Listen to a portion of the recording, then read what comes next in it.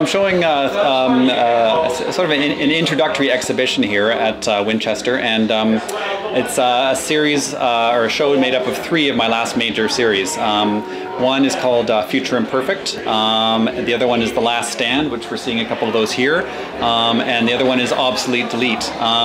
The Last Stand is the most recent one that I've been working on. We finished that in 2015, and it's a series. Well, like all of my work, it's about the environmental crisis. Is what this work is about. And these old stumps here in the forest were photographed on my parents' farm up on Cortez Island, and it was actually my great-grandfather and great-uncle who were actually the men who took these trees down in the earlier part of the 20th century, and so I was looking at sort of personal responsibility in the age of the environmental crisis and what's going on with that, and the genesis for this series started when I was going through the forest there and realizing that these stumps are decaying, and in another lifetime, even the evidence, these stumps here, is going to be decayed and gone, and we're not even going to, people at that time are not going to be able to really get a sense of the scale of what used to be here.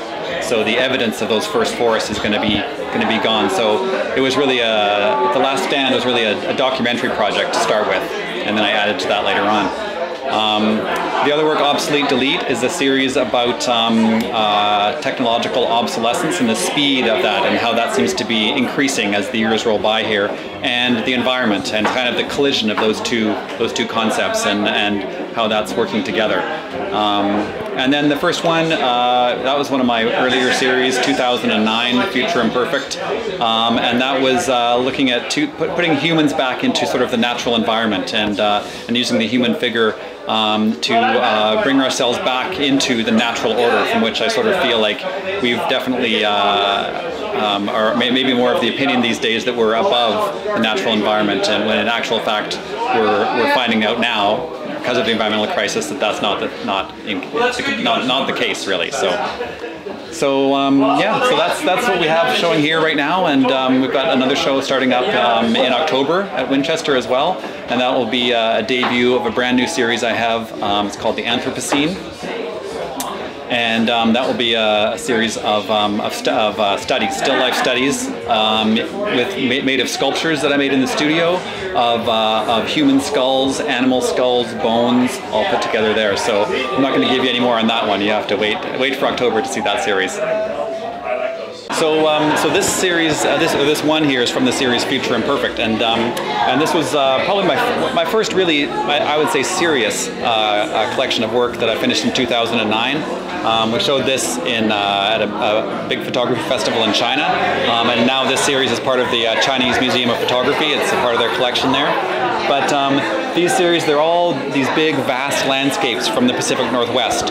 I definitely feel myself as an artist with a really strong sense of place, and I think that's really important in my work. And these figures here, they're all self-portraits. Actually, I wanted to mimic, when we see a flock of birds or a school of fish, we don't really see individual personalities, and so I wanted to, again, sort of put mankind back into the natural world, and sort of mimic those kind of visual clues.